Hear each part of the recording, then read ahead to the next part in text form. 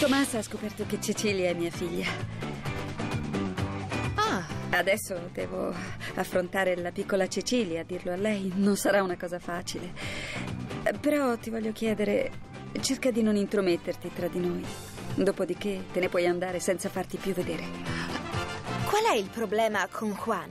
Il problema è che è un bugiardo, è una brutta persona, antipatico, arrogante, invidioso. Mi dà il voltastomaco. Non mi sembra che tu abbia il diritto di dire certe cattiverie su Juan. Voglio dire, io nelle tue faccende non voglio entrarci. Quindi devi rispettare la mia amicizia con Juan. Devi restare in silenzio e rispettarla.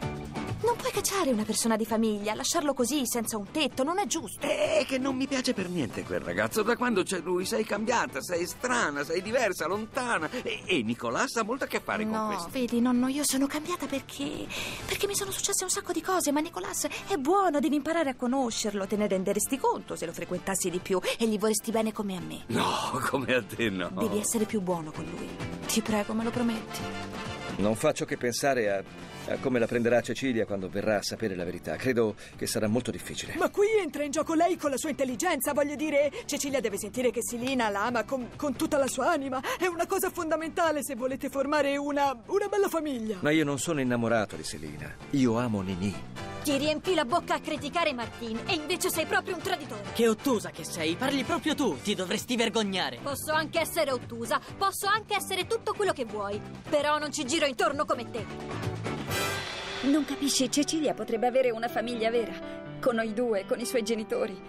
Tommaso, ma non vuoi provare a formare una famiglia per Cecilia? Per Cecilia è questo che importa. Non sei contento di formare una famiglia con me? Tu mi stai proponendo di... Sì, Tommaso, ti sto proponendo di sposarci. Sì, da quando sei qui. Hai cambiato la mia vita, sono un uomo nuovo. Prima ero sempre in giro, non stavo mai a casa. La notte facevo sempre tardi.